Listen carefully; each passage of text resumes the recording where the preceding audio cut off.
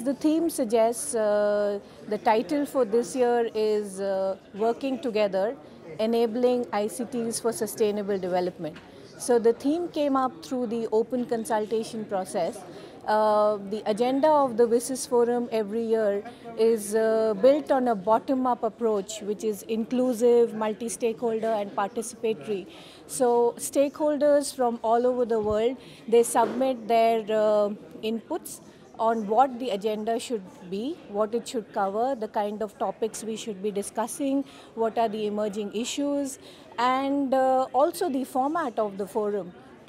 How can we make improvements on the format of the forum? So it's really a very participatory approach, and the agenda literally is owned by the WSIS stakeholders.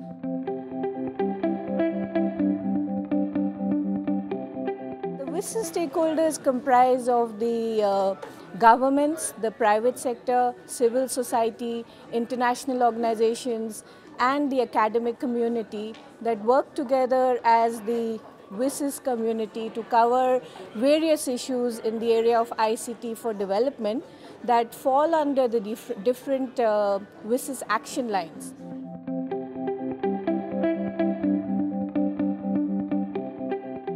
In this WSIS Forum, the main theme for each workshop is to explore as to how the WSIS action lines can be linked to the Sustainable Development Goals.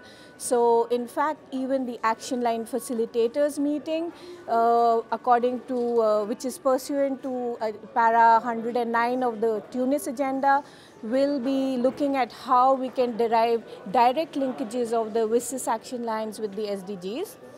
And one thing I might like to note also is that during the open consultation process, we received over 120 submissions, and 35% were from the civil society. So this shows that there is a growing interest of the civil society in the WSIS Forum. So not only are our old partners strengthening their commitment, but we can see new partnerships forging, and the WSIS is growing strength by strength each year.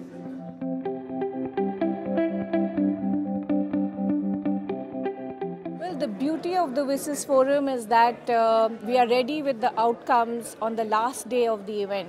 So on the 29th of May, we will be able to share the outcome of all the sessions. We are organizing more than 140 sessions during the WSIS Forum.